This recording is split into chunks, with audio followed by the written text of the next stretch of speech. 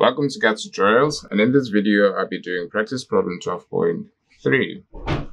We're given a Y delta connection and given a line voltage VAB of 240 with an angle of negative 20 degrees, and we're given the delta impedance, or the impedance per phase of the delta connection of 20 with an angle of 40 degrees, right? And we're asked to find the phase current and the line current. So for the phase current, you know that IAB is equal to VAB divided by Z delta. And what I like about the three-phase analysis is you basically just have to find one value to find the others. So we're told that it's actually an ABC sequence. So this is our ABC sequence as shown in the textbook, and it applies for everything, whether it be line currents or phase voltages, line voltages, whatever. So it applies to everything. Once you have one value, you just either, let's say you have, for example, here we have a VAB, and if you want to find our VBC over here, you just basically subtract 120 degrees from the angle of this to find the angle of the corresponding VBC.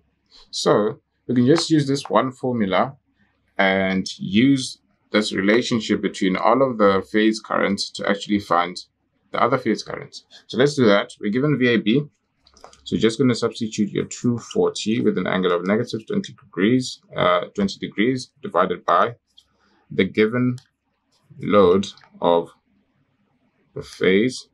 And from here, you should get an IAB, which is a phase current IAB of value 12 with an angle of negative 60 degrees in amperes. Now we know that IBC is removed from this one by 120 degrees, which means so this is IAB over here. And to find our IBC, subtract 120 degrees using the same magnitude of 12. Just subtract 120 degrees from that, so you have negative 180 degrees. That is your IBC, and here, let's not forget, we're dealing with our phase currents. So this is the first part of the question, which is asking for the phase currents. And next, we are dealing with ICA, which we can situate over here. And now for this one, we have the A corresponding, or we have the phase current which corresponds to the A position, which is that. So to find this one, you actually add 120 degrees. So we add 120 degrees to the angle of this one, which will give us 60 degrees. And therefore ICA is 60 degrees. So basically done with all of our phase currents, and we can move on to the line currents.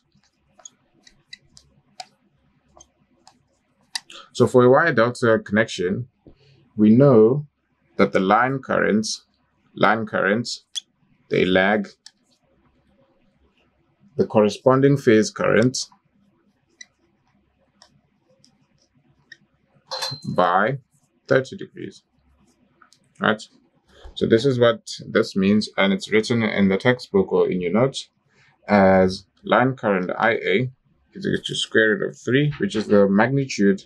Now you multiply the magnitude of IAB, or the corresponding phase current, by square root of 3, then you subtract 30 degrees from this value to actually, so let's say we had an angle of 0 for our phase current, then you have negative 30 degrees here. But now we have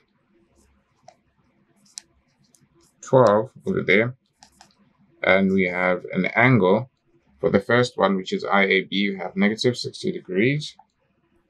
And we're just going to subtract 30 degrees from that.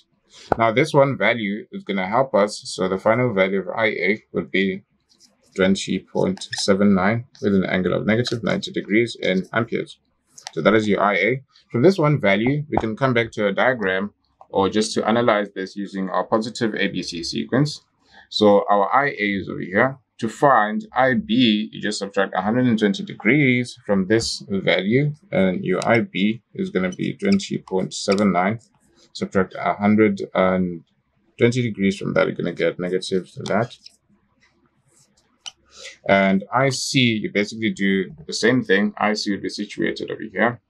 And from IA, you actually add 120 degrees to find that value of IC. So that is what you basically do again.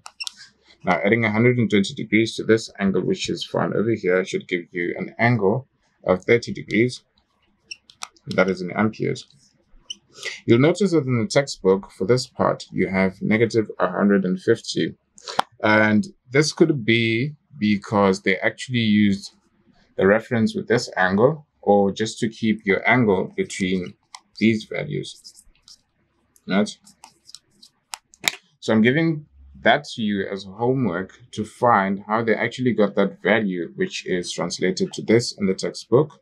Because here's another way you could actually do this.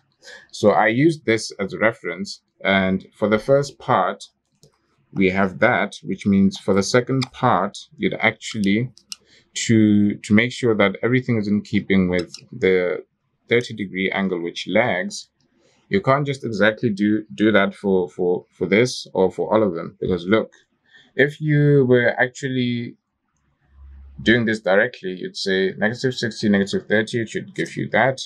Negative 180, negative 30, it should give you that. And then here you have 60, subtract 30, it should give you that. But now, if you analyze the difference between all of these in terms of this negative 30 and you move, you'd actually have 150 from that. And then from this position, you'd have 90 degrees. So here, let's say ICA, you'd have 90 degrees. So now let's analyze this again. So at this point, you'd subtract 30 degrees from your A, and here you'd actually subtract 150 degrees, which should actually give you the same answer from A. And if you look at the value of A, adding 90 degrees to that should also give you 30. So that is another way of actually doing that. You move according to this ABC sequence and make sure that everything is in keeping with that. They are removed from each other by 120 degrees for everything that you actually do. But in the textbook, you'll see that they actually have an answer of negative 150 degrees. So just analyze that and see if you can actually get that answer, or if that answer actually makes sense. If you like this video, just go ahead and give it a thumbs up. And if you haven't subscribed, please subscribe.